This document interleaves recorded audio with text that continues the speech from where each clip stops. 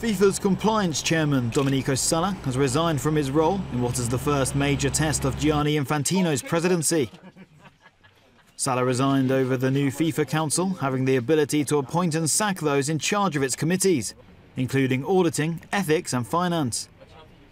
The reform comes after FIFA's executive committee was dissolved by Infantino, following the corruption scandal that rocked the organisation.